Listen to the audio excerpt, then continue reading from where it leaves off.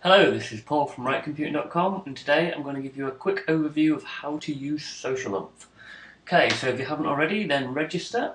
And then once you're registered, come here and log in. So you're going to put in your login details and click login.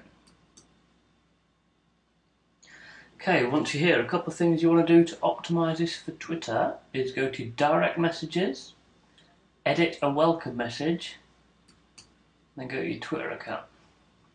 Okay, so automatically welcome. So you automatically want to send a welcome message to all your new followers. So when anyone follows you, they're going to get a message.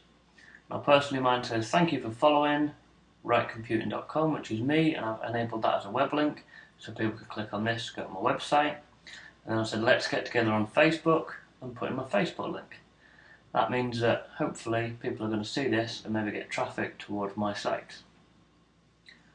Okay, and then we're going to save that. Save is just off the bottom of the screen, you can't see it, but click on save.